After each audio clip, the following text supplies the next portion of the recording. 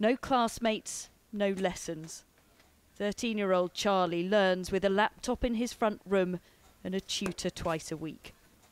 He has autism and ADHD, and his experiences at school, first at mainstream, then as special provision, was so traumatic he had a complete mental breakdown. He was crying out for help. He was crying out for somebody to listen to him. And the reason that he used those methods of communication are due to his needs that should have been recognised years ago. So yes, he is, unfortunately, what you would say the image of a broken system. It took 3 years to get an education, health and care plan for Charlie. Despite this legal document setting out his needs, his family say teachers treated him as a naughty child. Other pupils bullied and attacked him.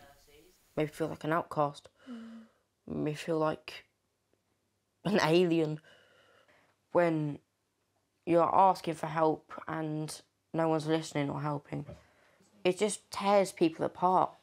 It's ripped me apart, it's ripped me.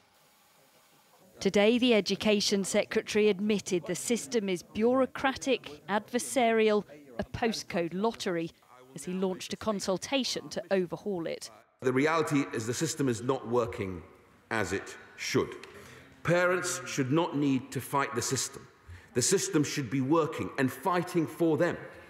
These proposed changes will help parents know exactly what their child is entitled to. I want you to look very carefully. The plan includes more teachers and training, making local authorities more accountable, and more places at specialist schools like the Rise in West London. In a GCSE maths lesson, pupils with autism who couldn't cope in mainstream are thriving.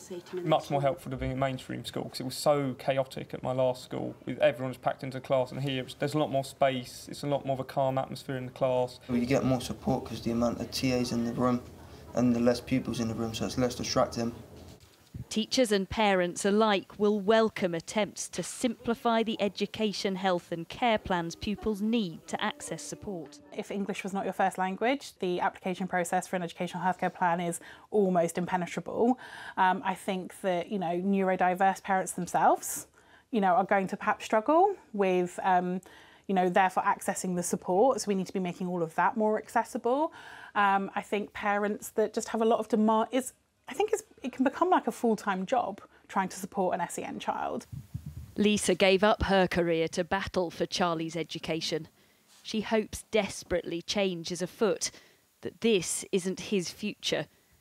But after years of funding cuts and failings, she fears the government's ambition won't be enough. Tessa Chapman, 5 News.